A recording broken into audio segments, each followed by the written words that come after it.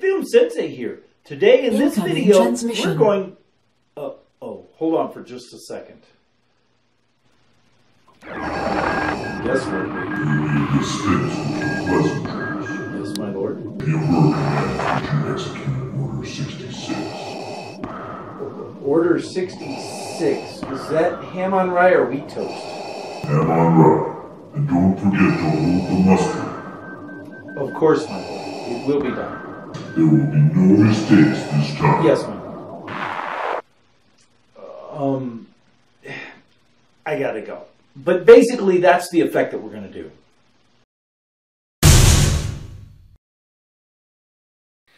So I originally decided to do this effect because I was challenged to. Jamie over at Film Empire, a up-and-coming young YouTuber who uses Hitfilm and does a lot of his stuff on Hitfilm, challenged me to what he called an effects war, an effect war. You challenge me, I challenge you. We try to create the effect that we challenge each other to do, plus we create the one that we challenged also, and then we put them up on YouTube. So it is my turn to do this, and he challenged me to make this hologram effect. I challenged him, by the way, to do the spider crawling effect, and that was a video that I put up a couple of weeks ago, so it'll be interesting to see how his looks, but he challenged me to do the hologram effect. So what I did was I went right into Pro, and I jumped in. I started making all these different skits. I had several of them that I made, and I just would slap the hologram effect, which is included with the Pro version of Hitfilm, right onto it. And I'm like, well, that was easy. And then I do another tutorial. That was easy. Then I do another video. Well, this is a piece of cake. So the problem is that it really wasn't much of a tutorial. Just take the effect, drag it on there, and you're good to go. So I decided instead to do this in the Express version. And that made it a little bit harder because there's a lot of steps that you have to do. What that means is if you can afford to buy the Pro version and you don't have the Pro version, you should definitely go out and buy the Pro version. It is really, really worth it. The free version, the Express version, is a really great version. But I got to tell you, the Pro version is absolutely fantastic. And the free version is good, but nothing compared to the Pro version. So if you can get the Pro version, definitely get it.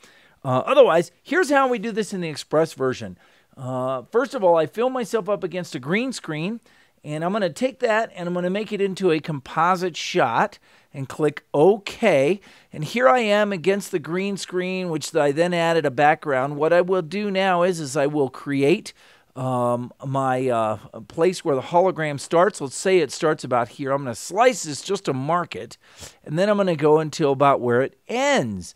And it ends about right there. Okay, so pretty much, and you know, I would be a little more, but this area here is where it happens. Okay, what I'm going to do is I'm going to track where that is throughout the shot too, so that way it really sells it. So I'm going to create a new point, and this is going to be called position of hologram point, right? I'm going to always label my stuff. I want to go ahead and bring this to here, because this is only where the hologram is actually going to be.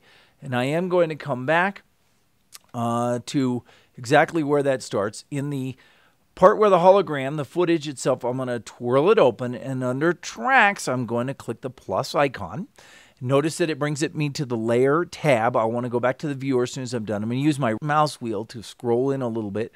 And I'm going to come over here and just put this on my pinky. And then I'm going to start tracking forward by hitting this little track forward key. And it starts tracking forward. I'm not going to bore you and make you watch the entire track. So as soon as it's done, I'll be back.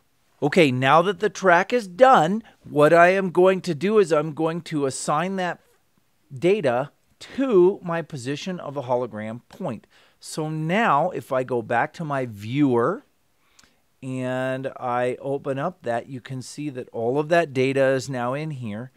And if I actually highlight that and scrub through it, you can see that that actually follows along with the where the hologram is going to be.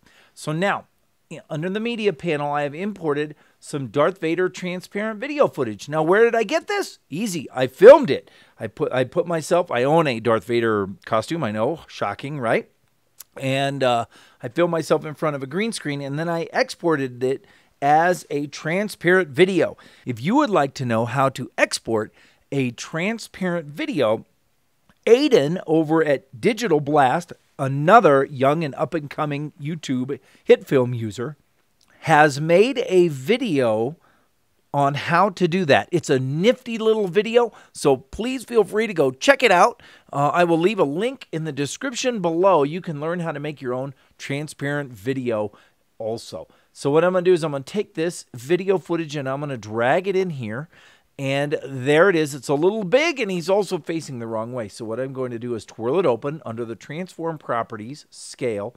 I'm going to unlink, and I'm going to make it -25. That will flip him around, and by 25, and that will make him smaller as well. Then I'm just going to grab him and drag him to where he needs to be, and make sure he's in exactly the right place there. And there you go. Now, normally, holograms have sort of a bluish tint to them. So what I'm going to do is I'm going to search in the effects panel for Hue Colorize, and I'm going to drag the Hue Colorize effect on.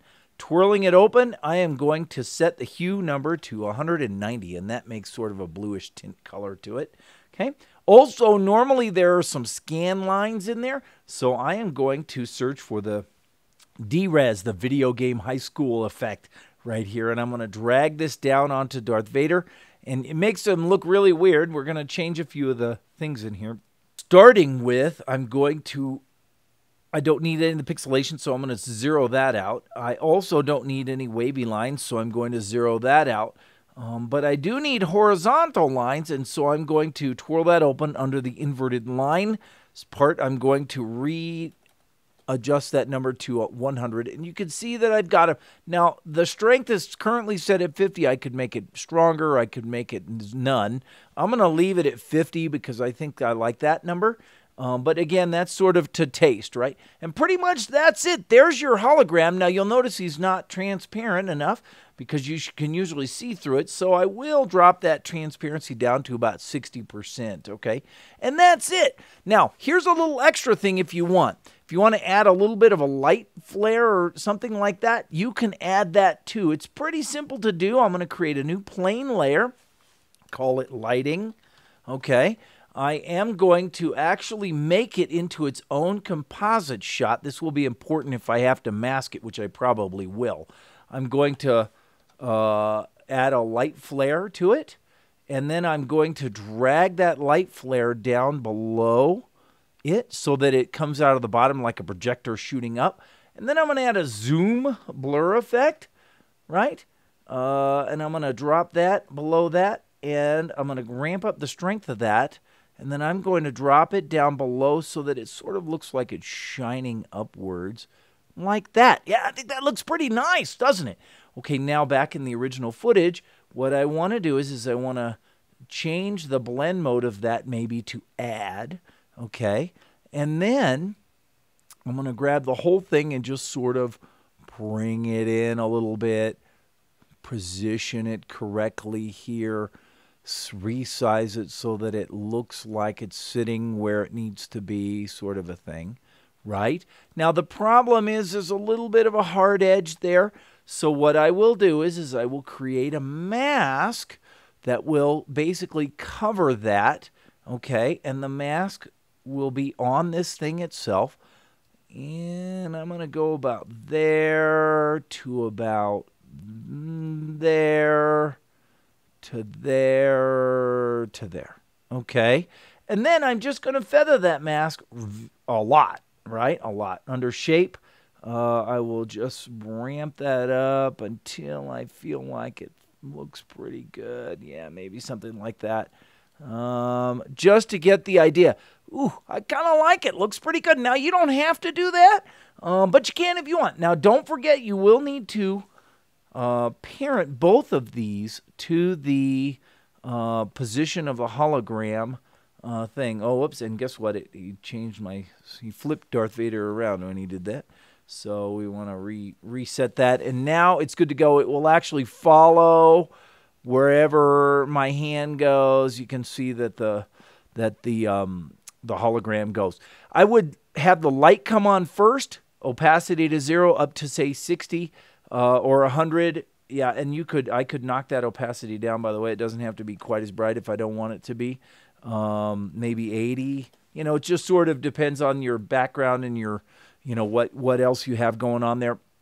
And then after the light comes on, then you might keyframe the opacity of your hologram itself when it comes on. And then you would remove the hologram first by knocking that down to 0, and then the light would go away sort of after that, like that kind of a thing. So, just to have it come on and off, that's how I would do it. So, if you have any questions, drop them in the comments below. By the way, the Darth Vader voice, I did completely inside Hitfilm. I didn't use Audacity or Goldwave or anything. If you're interested in how I did the Darth Vader voice, feel free to drop a comment asking, and I will be delighted to show you how I did it.